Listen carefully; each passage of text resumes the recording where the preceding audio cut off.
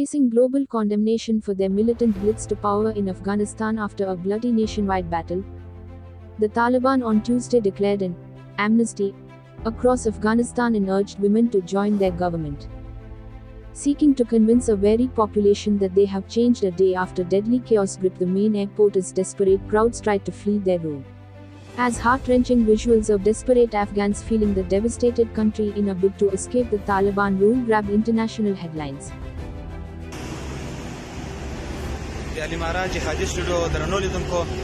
د ښار د امنیت په خاطر باندې د اسلامي امارت مجاهدین موټران ګوري او تلاشي کوي. تاسو وینئ چې کابل ښاریان ډېر خوشحاله دي. مجاهدین د تکبیر په زمزمو سره بدرګه کړل. دا د الحمدلله مجاهدینو هم بشپړ امنیت ورته راوسته. لکه مخکې چې یو کس موږ ته یادونه وکړه چې په ټولو شپو کې نن موږ ځکه ډېر اطمیناني وو چې نن هېڅ تصور نه کېده چې غل به غلا کوي او اختطافګر به اختطاف کوي. نو الحمدلله مجاهدین فعال حضور لري. یوازې مشکل نشته. ښار او د ښار اړوند سیمو کې ځانګړي قطعات ځای پر ځای شوي دي. Well, I got a situation update this morning. The position at the airport is stabilising. There's been a surge of US and UK troops. We've got 600 extra personnel there.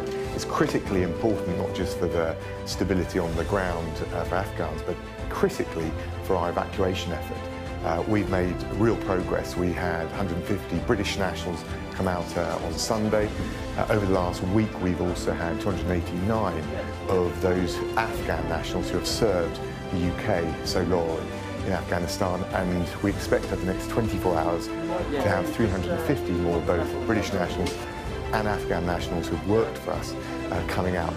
So the situation is stabilising, but obviously we're monitoring it very carefully.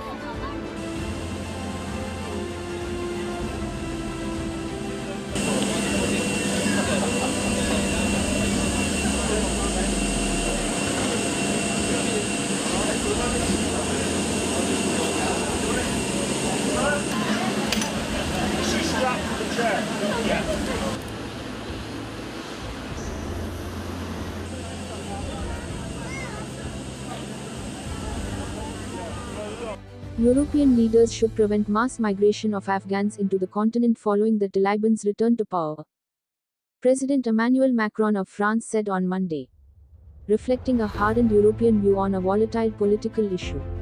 Europe alone cannot assume the consequences of the current. Good evening. They're images of fear and desperation. Afghan men, women, clutching their babies and small children, all running for their last chance to flee a life under the Taliban. The chaotic scenes played out at Kabul airport. US Air Force planes overrun by those seeking asylum. It paints a picture of the terror felt by those left behind. And a warning, some people may find the images in this story distressing. Amelia Adams begins our coverage. A final frantic bid for freedom. Hundreds of Afghans chasing a US Air Force carrier, climbing, clinging to the undercarriage. Dozens perched on the landing gear doors. A desperate and for some deadly attempt. 3 men fell to their deaths. 3 more were run over by jets and 2 were shot dead by US troops trying to control the stampede.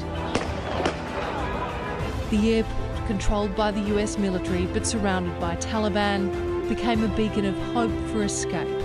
Locals scaling the walls, moving targets for militants. Afghans begging American forces, take us with you. I have no job, this man says. We left our homes, we have no food. Amid the chaos, these were the lucky ones. 640 Afghan refugees storming a US military cargo plane intended for embassy personnel, crammed in and refusing to budge. Women, children, a toddler drinking a bottle, some looking terrified, others relieved. The crew agreed to fly them to safety in Qatar. Afghanistan collapsing as the world watched in dismay, evoking comparisons to America's withdrawal from Vietnam. I stand squarely behind my decision. A defiant President Biden cut short his summer vacation to defend his handling of America's longest war.